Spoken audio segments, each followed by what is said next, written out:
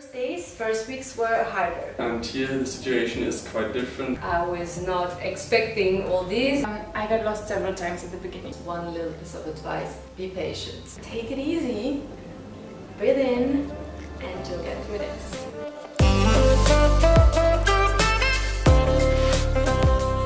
So my biggest struggle was finding friends. Obviously, when you move to a new city, you want to socialize with some new people, to go out. I participated in new events that were for foreigners, and it's very easy to make friends. You go out, you meet new people, of course you live with other people in the flat, you share the same experiences, everybody is very social, outgoing, so definitely it wasn't a problem after all.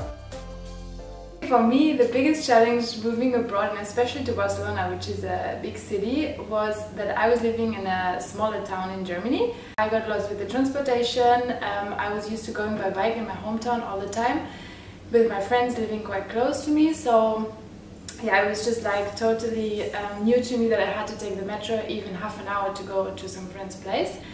But I got super used to it, like you find your way after a few weeks, and then it's all normal actually. Like there's several transportation possibilities, like even bikes, buses, metro, so there's no problem at all anymore.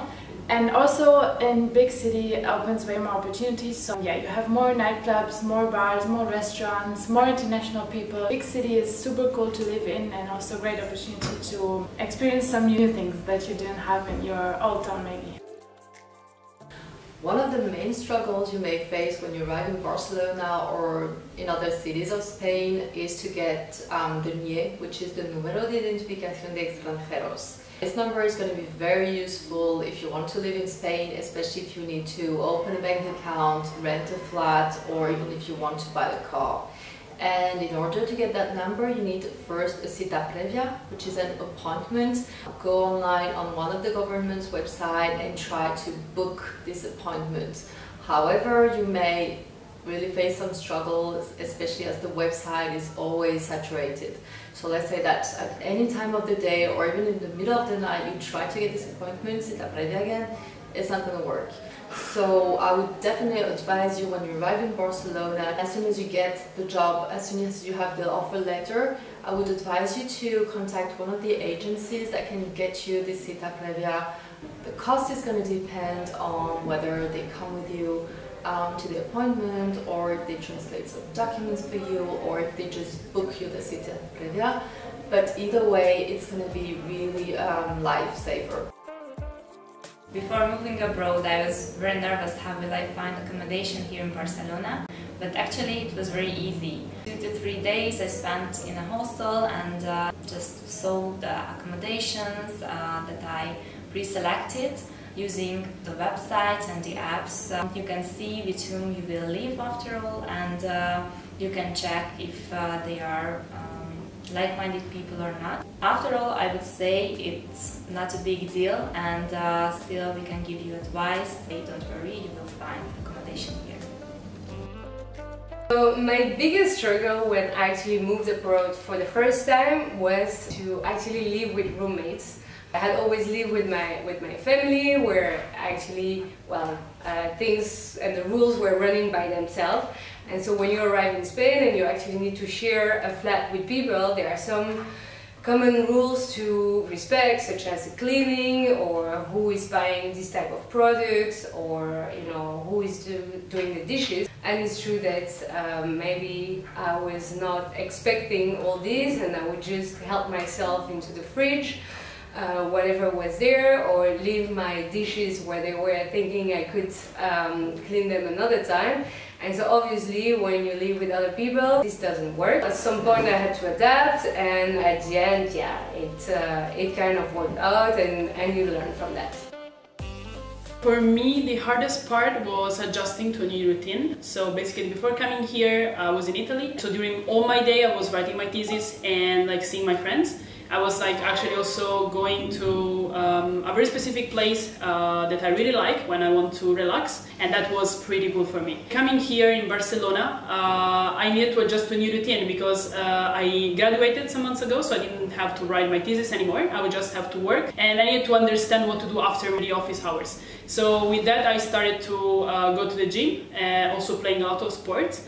And I found it pretty easy actually here because it's a very big city and you have a lot of opportunities, and also there is also the sea that is pretty similar to what I have at home, and this is pretty cool actually. And when I want to relax, I really want to go there and yeah, just see the sea, maybe with a beer and it's pretty nice. For me, the biggest challenge moving abroad was the greetings actually, because I'm a German. We always greet with a handshake, especially if we don't know the people. And now here in Barcelona, everyone wants to greet me with kisses on the cheeks. So I really had to get used to it in the beginning. I was always giving the people my hand and they would kiss me, and yeah, it was confusing. But now I got used to it, and actually I think it's maybe a good thing for the Germans to show some emotions. And yeah, even now when I greet my German friends, we also kiss on the cheeks, and I like it. So one thing I needed to adapt to is the beer, because in Germany we have lots of different types of beer, and here the situation is quite different. You have like a few big brands which are quite good, but they're not the same. So in the end I had to adapt because I can't find my favorite beer, which is, to be honest, not even German. It's from Czech Republic, it's the Czech Budweiser. But in the end, Estrella and San Miguel are very nice beers, and Spain is the country of wine, so I started drinking wine here. One of the challenges that I have faced when moving to Spain is actually getting used to this take it easy mode. It sounds kind of controversial, right? It should be easy to take it easy.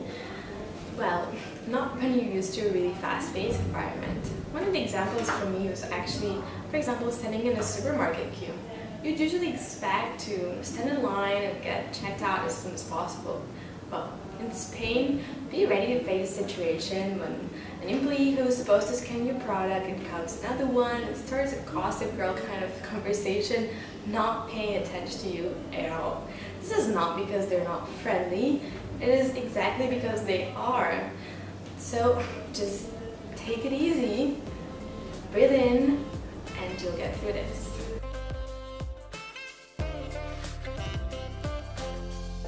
Bye!